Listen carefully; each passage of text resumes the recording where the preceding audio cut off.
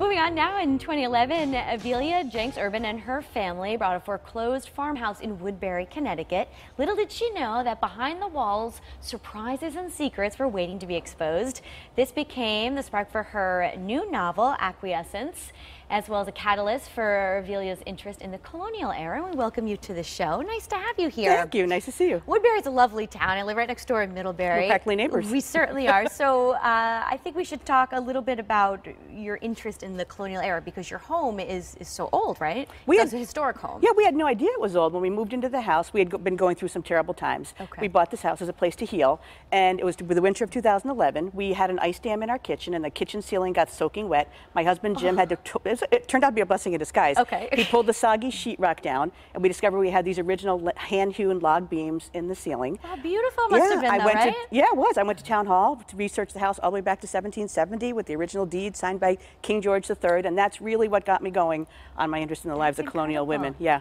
Well, we have some pictures from inside the house. We had your work cut out for you. We did. For sure, people come over and they see it now. They don't see the 3 tons of debris and fieldstone and brick that we had to pull out of the house. But yes. Yes, so that really got me going on my obsession with the colonial era. Well, I think the past is closer when you live in an old house. I think that's probably true. You just kind of thought about all the other women that might have been there before you, right? Exactly, and then writing the novel led me to do a lot of research on colonial women, which led to my presentation called The Not So Good Life of the Colonial Goodwife. Well, what are we learning about at those presentations? Because it's not what you would expect. No, exactly. I'm a history and English teacher, and there are certain things I always want to know the answers to, like how did women, just everyday colonial women, deal with things like menstruation, sex and birth control, childbirth, sickness and medicine. Well, you don't hear about that, right? No, exactly. So should I tell you some of the interesting things? Absolutely, okay. Please. So for instance, I always get the facial gestures at my talks is what kind of cracks me up. Because for instance, there was a disease called bloody flux. All right. We now know that was dysentery, and that's what killed the most children during the colonial era. So, and the primary symptom was bloody diarrhea. So one of the remedies was to give the kids a pill made of flour, black pepper, and turpentine. Okay, that sounds bad enough. Sure. But another remedy was to take a hot, hard-boiled egg, peel it, and as hot as you could possibly, see your face, as hot as you could possibly stand it, to shove it up your rear end. Oh, boy. And that was the remedy for, yes, and that's how the facial gestures are. Oh, wow. There was also something called a bridal's gossip, which was a metal cage worn over a woman's head, and it had, there's a picture of it. Right. That looks awful, It does look awful. But it had this thing called a curb, which was a spiky thing that sat on your tongue, and there was also a little ring that went through the center, and husbands were encouraged to hook a chain to that ring and then lead their wives through the town, and townspeople were encouraged to then throw things, especially including excrement. Awful. I know, it's terrible. My right. Should I tell you my baby one, since you have a new baby? All right, go ahead. Last one. Okay. I don't want to hear any more. Babies in colonial era, they were swaddled for 12 to 24 hours at a time for 6 months at a time.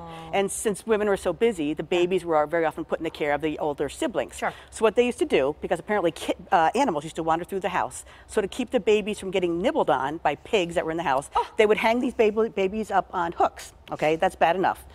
Just as in the Elizabethan age, diapers were only changed every 3 days.